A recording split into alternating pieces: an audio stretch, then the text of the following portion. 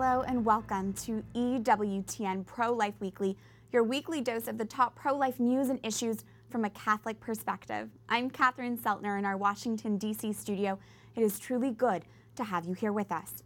The fight to defund Planned Parenthood continues not only at the federal level, but at the state levels as well.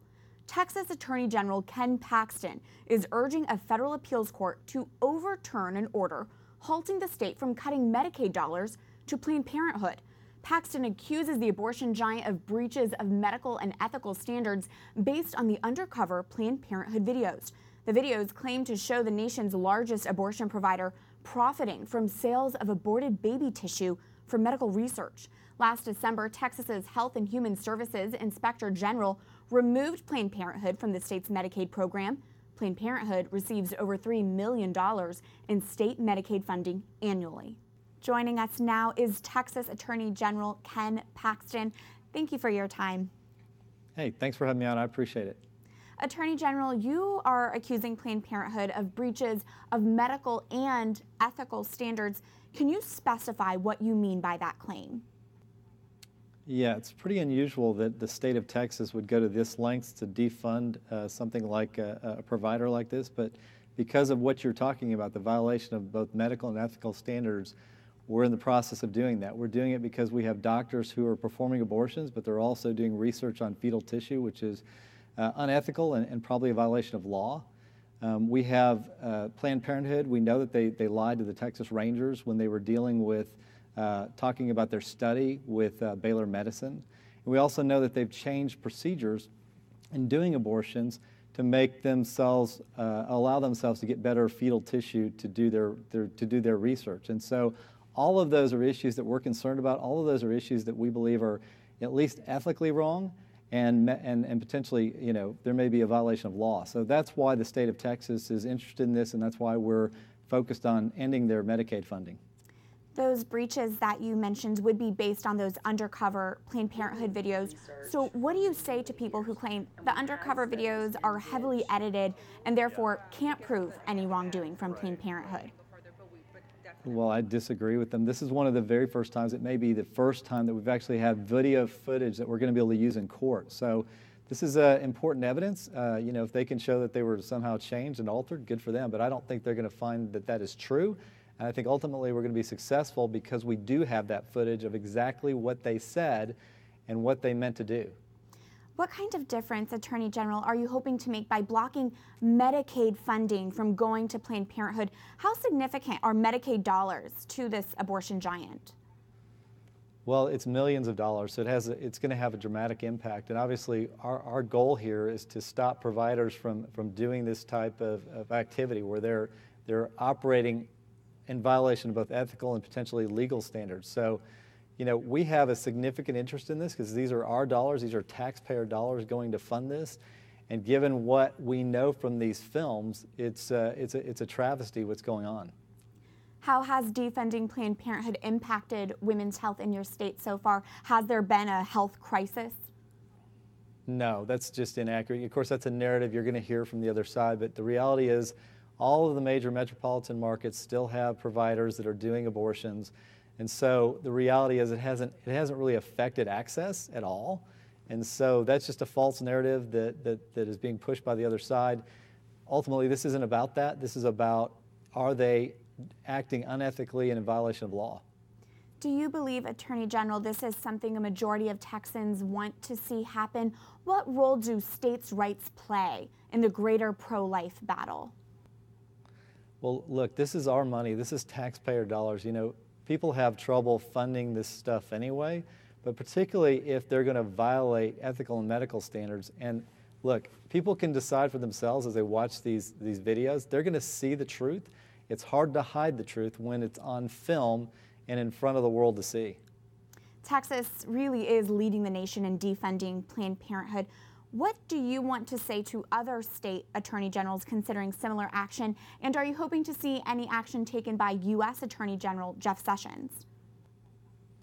Look, I think other states should consider this if they find that they have evidence of something similar. We certainly were fortunate to get these tapes. So if these tapes exist for other states, I think they ought to consider doing the same thing we're doing. And ultimately, I don't have much control over what happens at the federal level, but I certainly think the federal people should look at this, including Jeff Sessions. We got some of our information from a House Select Committee that provided some of this information, and so we know that some of this information is available to the federal government as well. Texas Attorney General Ken Paxton, thank you for your time. Hey, thanks for having me. I really appreciate it on this important topic. To continue this discussion, we are joined in our DC studio by this week's expert panel. Dr. Michael New is an associate scholar with the Charlotte Lozier Institute, and Jeannie Mancini is president of the March for Life.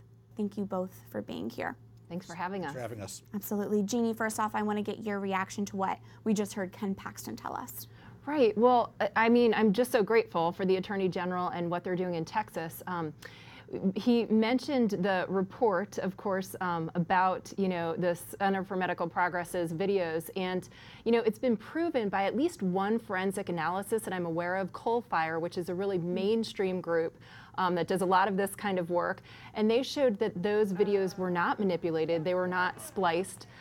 They were not cut in any kind of way, shape, or form. So it's unfortunate that Planned Parenthood keeps repeating that talking point, but it's totally erroneous. Michael, what do you make of the strategy of how Texas is defunding Planned Parenthood? I think pro-lifers should really appreciate and applaud the work that Texas is doing. Since the early 1990s, the pro-life movement's really placed a lot of emphasis on doing more things at the state level. That's paid a lot of dividends. We've seen more states pass parental involvement laws, more states pass informed consent laws, more states banning abortion after 20 weeks. Since the early 90s, the number of abortions has been fallen by about 25%, and that state-level strategy is an important reason why. Michael, you're a numbers guy, an economics professor. A lot of mainstream media is saying there is a health crisis going on in Texas right now, but what do the statistics tell us? Well, the narrative that there is a public health crisis is absolutely false. In some cases, media outlets have literally made things up. In other cases, they've taken studies out of context. But here are the facts, and the facts are that most public health trends in Texas are very positive. Abortions are down by over 20% since 2011. Abortions performed on minors are down by over 40%. The minor birth rate's down by 20%. So again, these are all very positive public health trends that the mainstream media is just not reporting. Jeannie, we heard Ken Paxton say he hopes the federal government and Jeff Sessions does take more action when it comes to defunding Planned Parenthood.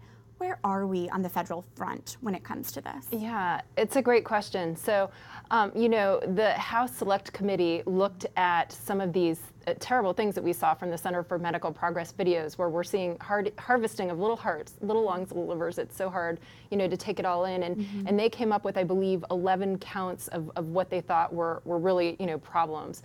And then the Senate committee did the same, and they came up with, I think, 7 counts. And so both of those went to the Department of Justice.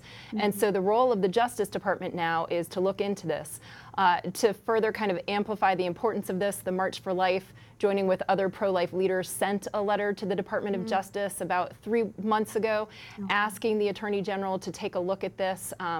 Because, look, it's time for Planned Parenthood to be defunded. Right, we've seen these videos, we've had these committees and these hearings. A big question on a lot of pro-lifers' lips right now, where it's August, we're more than 200 days into this administration.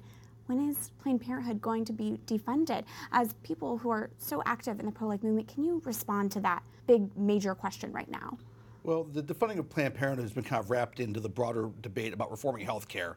And that's a complicated issue where there's, even though there's probably consensus among a lot of Republicans to defund Planned Parenthood, there's less of a consensus about how to reform health care. So I think that the issue is still alive. It's a good chance Congress will revisit the whole health care issue sometime in the future. And pro-lifers should continue to contact congressmen, senators, let them know this is a priority, and hopefully we will see some action in the near future. Jeannie? I agree. And some basic points about Planned Parenthood that's so important for public opinion is, one, they're our nation's largest abortion provider. They do over 320,000 abortions every year, and it's horrific to realize that. 2, they're not a benevolent healthcare organization. They're extremely politically involved. They put millions of dollars into this past election. And in fact, their current president said that she wanted to make the organization the largest kick-butt political organization out there, and even was a surrogate for Hillary Clinton in the campaign. And then last, we can't forget, what we're talking about here, that they harvested little hearts, little lungs, little livers. They didn't get the mother's permission. They didn't, they didn't do this legally. So it's really important that we continue to spread the word about that so that public opinion can ultimately influence our legislators as well. Absolutely. Every day that passes matters. Thank you both for being here, and please do stay here because I want to get your take on this next story, also involving a pro-life Texan. The only way that we're going to root out the evil of abortion is with the truth that an innocent human being is killed in a... That was Nellie Gray, the founder of the March for Life, speaking with our network's founder, Mother Angelica. August 13th marked 5 years since Gray's death. We honor her in a special way this week and remember how she helped start a modest, peaceful protest against Roe v. Wade and grew it to become the largest annual human rights demonstration internationally. Jeannie, Nellie was your predecessor. You knew her. What should our viewers know about her? Well, Nellie was incredible in so many ways. She was a woman of very strong character. She knew what she believed, and she was a selfless woman. She was a very ardent Catholic. She preferred the Latin Mass. She was a parishioner here at St. Mary's in Chinatown. She quit her job as an attorney, a very, very intelligent woman. She worked for the federal government for almost 30 years.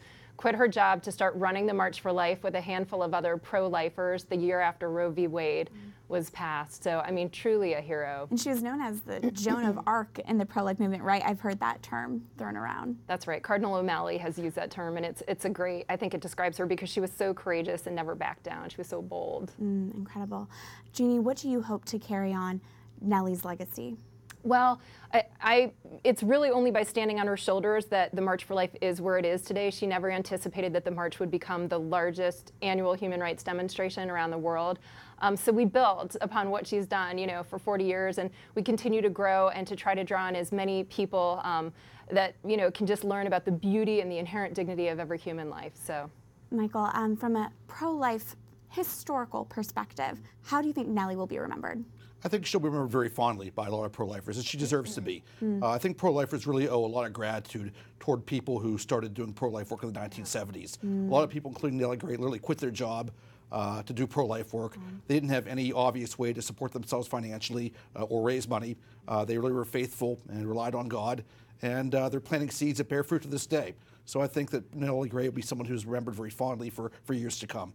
Absolutely. And thank you both for the work that you do. Dr. Michael New, Jeannie Mancini, thank you. Thank you.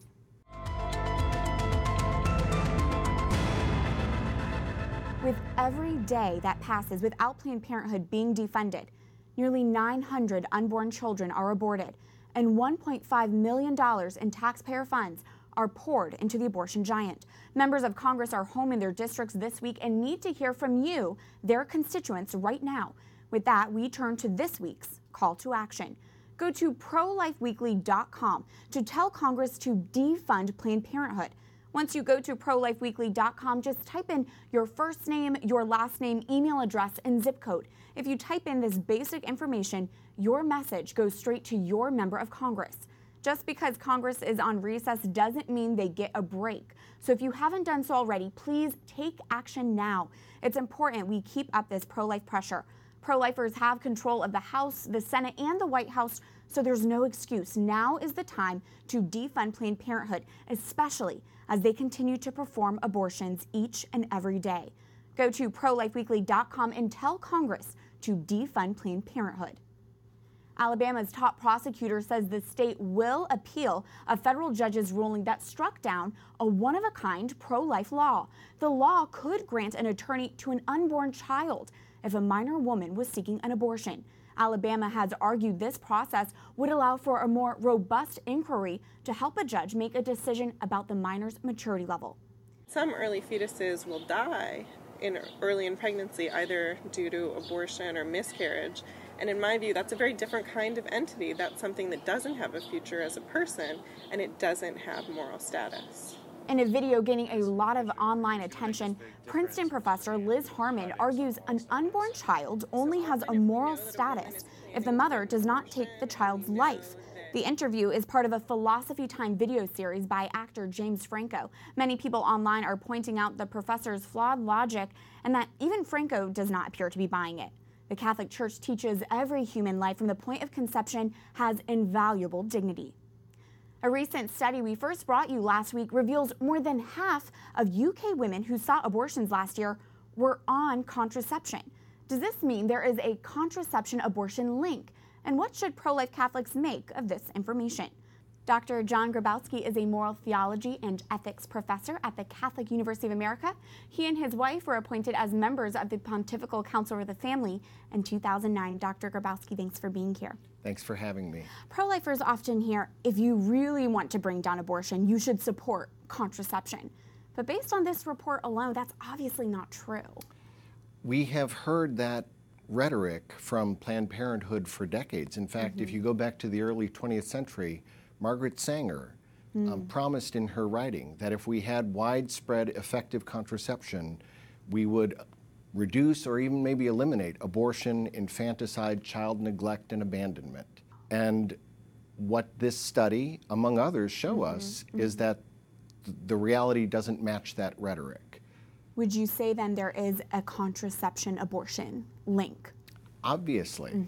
And this study is not a one-off. This study confirms what other studies have told us over the years, that contraceptive use actually drives higher rates of abortion. Why do you think that is?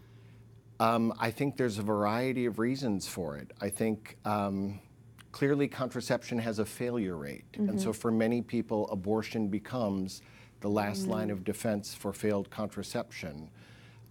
Contraception also encourages people to risky sexual behavior, especially young people who wouldn't otherwise engage in sexual behavior. So for both of those reasons, contraceptive use actually seemingly increases the number of abortions. And even though the church has been very clear as to what the teaching is, there are still many Catholics who believe contraception is permissible. Can you clarify what the church teaches? The church has taught and believed since its beginning that contraception is wrong, that it is intrinsically evil, that is, it's never right to engage in an act of contraception. The church has taught that throughout its history. In fact, coming into the 20th century, that was the teaching of every Christian church. Every major Protestant figure and teacher, Luther, Calvin, John Wesley, taught that contraception was morally evil. The first Christian church to change that teaching was the Anglican Church in 1930 after a very intensive lobbying campaign by Margaret Sanger. So this has always been the teaching of the church. The church has always taught it with great authority. Many theologians think that the constancy and authority of the teaching meets the criterion for a definitive or an infallible exercise of the church's ordinary magisterium. St. John Paul II actually taught that this truth is not just a truth of reason, it emerges out of Scripture itself. It's a truth of biblical revelation, and his theology of the body helps us understand the reasons for that. It sounds as if Sanger really targeted churches to try and change the way what they taught to confuse Christians and believers. She absolutely did, and she did it very strategically. She certainly courted anti-Catholic sentiment in the United States and in Great Britain, though she herself was born into a Catholic family. Yes, she engaged in a very effective lobbying campaign and drew on even quasi-Christian rhetoric in trying to make the case. Again, what she promised was a utopia. If we have widespread contraception, we can do away with abortion and child neglect. Every child would be loved and wanted. And we still hear that from Planned Parenthood today. The Catholic Church, on the other hand, does offer and teach about natural family planning. Can you, Dr. Grabowski, tell us, for those of us who may not be familiar, what NFP is and how it does differ from birth control? It differs from contraception in almost every respect. Natural family planning refers to a group of methods of fertility awareness so that a couple can be aware of their shared fertility and cooperate with it rather than trying to suppress it through chemicals, through surgery, chemicals and or mechanical devices that often pose significant health risks, especially to women. Natural family planning works with a couple's fertility, a woman's fertility, and enables couples to practice what the church calls responsible parenthood. That is, it can help them avoid pregnancy when they have good reason to do so. It can also help them become pregnant if they have limited fertility or are struggling with certain kinds of infertility. And that is truly empowering to women. Dr. John Grabowski of the Catholic University of America, thank you very much for being here. Thank you for allowing me to be. Absolutely. When we come back, they told us, well, we've decided to deny you official club status. We hear how a college tried to silence a pro-life club and about the pro-life student who persisted. Stay tuned as EWTN Pro-Life Weekly continues after this break.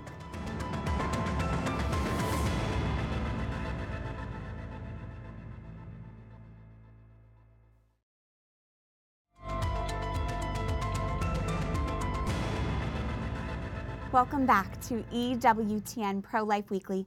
I'm Catherine Seltner. A group of major companies you would recognize sponsored a protest against a pro-life women's healthcare clinic this past weekend, and we are speaking out against it. Shut them down! Shut them down! Facebook and Google were the premier sponsors of this pro-abortion Netroots Nation protest you're seeing right now. The annual event targeted the pro-life organization Human Coalition and the Georgia healthcare clinic they operate under the name Cura. Protesters claim the clinics are fake because they don't offer abortion to pregnant women. Human Coalition uses online and digital outreach to find women in crisis pregnancies. Pro-lifers, pay attention to the brands behind this protest. Facebook and Google are two of the most powerful companies in the world. The fact that they are putting dollars into pro-abortion events means we need to be even more vigilant about what causes they promote and support. We must always be aware of these companies' agendas. And it is frankly bizarre groups supposedly rallying for women's health care would call for a free women's health clinic to shut down. These are clinics offering vulnerable pregnant women support. They are walking alongside women during an unplanned pregnancy. Protesters claim Human Coalition, the pro-life organization behind the clinics, is deceitful because the clinics don't provide abortion and pregnant women who find them online might be seeking one. Here is how Human Coalition co-founder and president Brian Fisher responded to that allegation when we asked him. The process of reaching a woman with compassion and grace and saving a child is a threat to the abortion industry, which is entirely based on profit making, and they're responding with these sort of allegations. Remember, there is something you can do to counter today's culture of death. Follow this week's call to action. Go to prolifeweekly.com and tell Congress to defund Planned Parenthood. Public universities are supposed to be a marketplace of ideas, but what happens if those ideas are pro-life? This week, we introduce you to EWTN, a Catholic pro-life student who faced resistance for simply wanting to start a pro-life club. EWTN values life because she almost didn't have one. When I was 16, I found out that my mom considered having an abortion. It was a piece of her own past history that would lead to a future decision. When I found this out, the Lord started working in my heart, and He started the conviction of the Holy Spirit. And He brought people in my life, my spiritual director, Catholic priest, and Students for Life of America came just at that same time. ETN decided she wanted to start a Students for Life of America club at Queens College, a public New York university. Quite honestly, all colleges need a pro-life club because there are pregnant women on our campuses, and they do need the resources that Students for Life of America and the pregnancy resources have to offer. A lot of them don't know this, and so they think when they get pregnant in college that their only option is to have an abortion, and Planned Parenthood knows this. Norvelia, along with other Queens students, filled out the paperwork and crafted their club constitution when they ran into a roadblock with the Campus Affairs Committee. When we were proposing our club and why we needed it on campus, the people on the board, they asked us to stop talking so much about the statistics on why we needed the club there because of Planned Parenthood being so close by and our students. They asked us to stop stating the facts and just to state, what do you want to be here for? Why you want to be here? And I proceeded to repeat myself because that's why we needed to be there. The students were told they would receive an answer by the end of the day, but they heard nothing. After a week of asking them, what is your decision on this, they told us, well, we've decided to deny you official club status at Queens College. And when we peered in, when we asked, okay, why, so that we could improve our processes for next semester, at least to reapply, nothing. We heard nothing back, and we were kind of expecting it at that point. ETN reached out to Students for Life of America, who reached out to their lawyers, Alliance Defending Freedom. The religious liberty law firm filed suit against Queens College, and the school relented on their decision.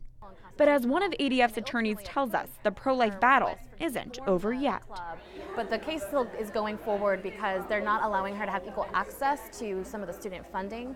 And really, she could lose her status as a student group at any time. So we're working to fight that policy at Queens as well as on other colleges. So all students can be free to form these groups and to serve women and to be able to engage other students in real good dialogue. For this college student, it's a pro-life battle still worth fighting. A person is a person no matter how small, and they deserve equal treatment. That's it for this edition of EWTN Pro-Life Weekly. You can reach us anytime at prolifeweekly@ewtn.com. I look forward to hearing from you and to seeing you here again next week. Life is a gift. Your life is a gift. God bless.